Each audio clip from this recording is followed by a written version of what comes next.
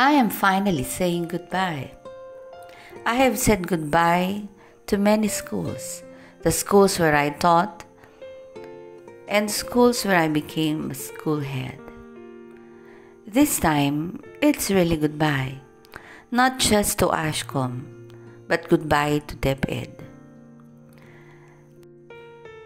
I think of all the goodbyes that I have said, this is the hardest because it will mean my facing another chapter in my life, something I have no knowledge where it will take me. But one thing is sure, God has gone ahead of me.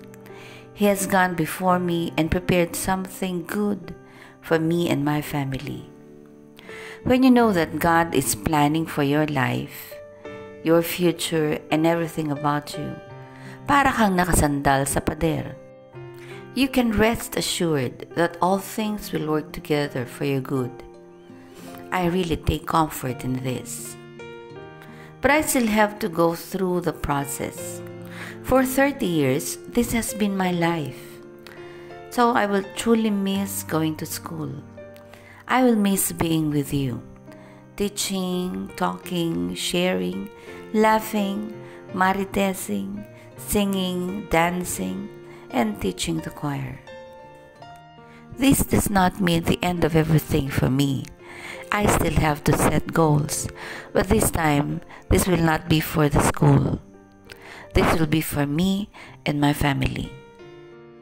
Making our house more presentable, linis mode, preparing a business, lettuce garden, hydroponics, working, praying for my dream school for music, recording studio, physical workout, going to the gym, hopefully.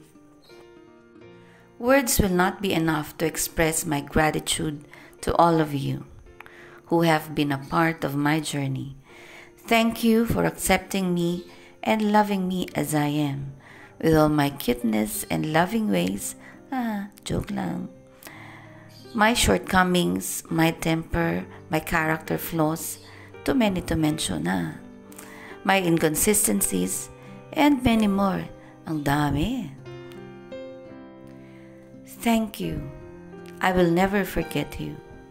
I pray that during the times I spent with you, that I have touched your heart too. Please keep me in your hearts and in your prayers. I love you all. Will you love Jesus more when we go our separate ways? When this moment is a memory, will you remember His face? Will you look back and realize you sensed His love more than you did before? I pray for nothing less than for you to love Jesus more. I like to keep these memories in frames of gold and silver, and reminisce a year from now about the smiles we've shared.